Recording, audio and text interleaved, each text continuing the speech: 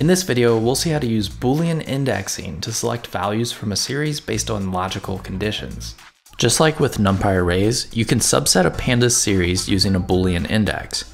For example, if you have a series of integers like this one called foo, if you check foo less than 20, you'll get back a corresponding series of Boolean values. If you assign that series to a variable called mask, you can use it to subset foo, picking out values less than 20. Or if you wanted to avoid the intermediate step, you could do a one-liner like this. Now, you might think that the ith value in foo gets returned if the ith value in mask is true. And you'd kind of be right, but watch what happens if we swap the index labels 4 and 5 in foo, and then we do the same exact Boolean subset using mask.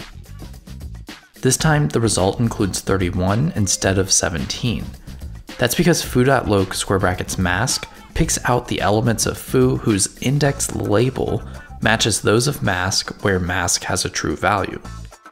Usually this is fine, but in some cases it might not be what you want, and if you'd rather just include or exclude values of foo by corresponding positions of true and false values in mask, just use mask's underlying NumPy array to subset foo, like foo.loc square brackets mask.toNumPy.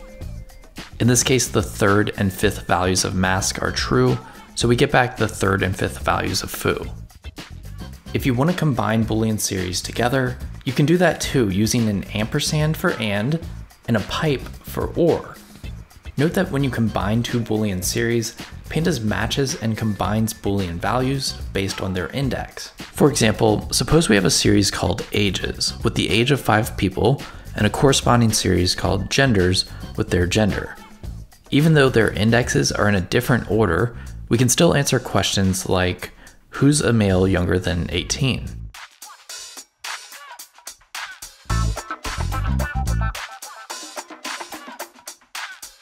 In this case, we make a series to identify whether each person is a male, and a second series to identify whether each person is younger than 18. Then we combine them with an ampersand, i.e. the element-wise AND operator, to identify whether each person is a male and younger than 18.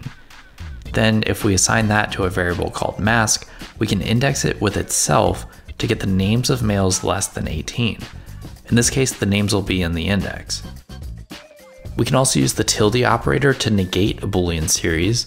So, for example, if we do tilde mask, we can determine who's not a male and less than 18.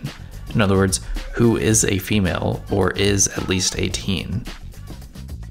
And when you combine Boolean series, make sure you wrap each condition in parentheses.